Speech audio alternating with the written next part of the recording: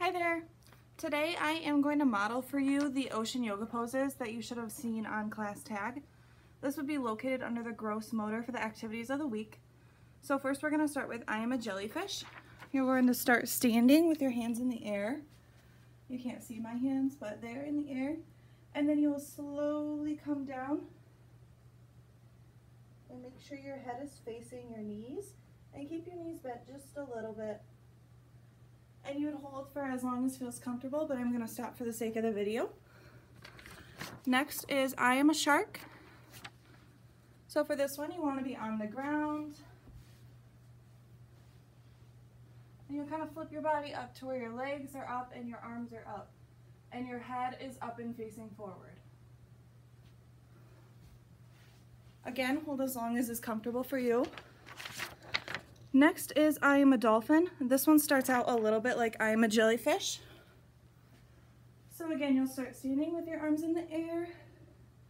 Come down slowly. Walk it out a little bit. And then come down to your arms like this.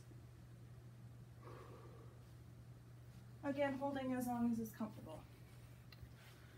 For the next is I am crab. For this one, you're doing kind of a tabletop pose. So get down on your hands and knees. And then make yourself into a table. And again, hold as long as it's comfortable. And then next is I am a turtle. And for I am a turtle, this one is a little bit harder. So I'm just pulling up a little picture that shows me how to do it because I need a model. This one you want to start with your legs out like this and your knees bent, but stretched out. And then you will start with your hands here. And then you move your hands to here and bend in your head. And stretch and hold for as long as is comfortable. So this is just a really good way to get you stretched out and to work on your gross motor skills to move your body.